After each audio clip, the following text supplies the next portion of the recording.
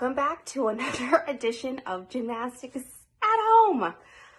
Again, I wish that we could all be with you guys in the gym. I know you guys desperately miss your coaches and your teammates and just playing around.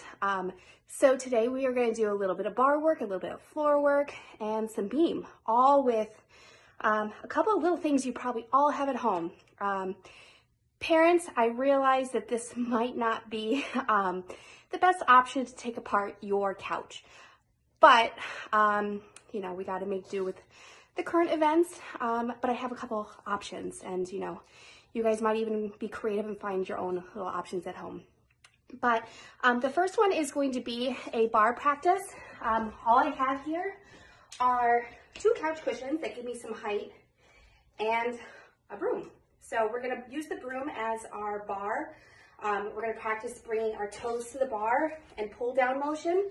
This is used for kips. This is used for front hip circles, a whole bunch of different things, just to have your hips over the bar, shoulders over the bar, and straight arm position. So what we're gonna do is sit in between our couch cushions. You guys see that I have my bar above my head. I'm going to lay back in a pike position. I'm going to pull my toes to the bar and pull the bar from my shins to my knees, up to my thighs, and I'm going to want to sit up tall with straight arms. So the full effect is this: backward roll, shins, knees, hips, up, and straight position. I realize that we might all be in a situation where we're banging into things, so find some space in your house.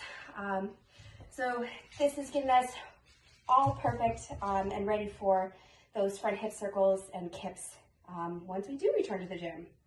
So I'll show you one more time. We're gonna do a backward roll, pull the bar to our shins, knees, hips, and sit up fast. Now it's gonna want to be faster. You're gonna wanna do this all fast and drive that pull down, quick and hard.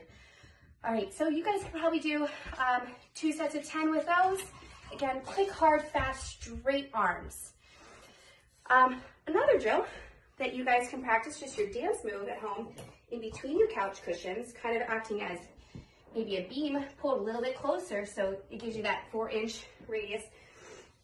You guys can practice your snap turns, a forced arch, where I have a high heel on my foot.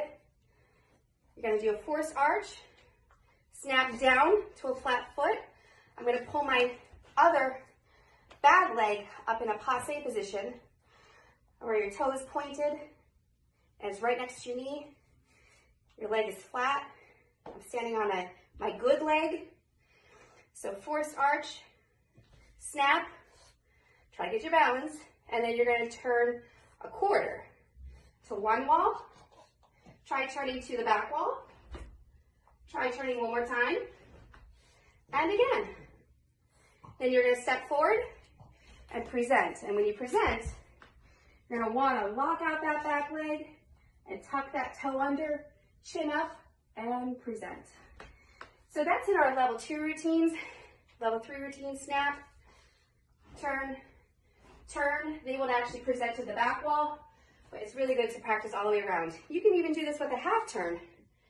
Half turn, hold your passe, step and present.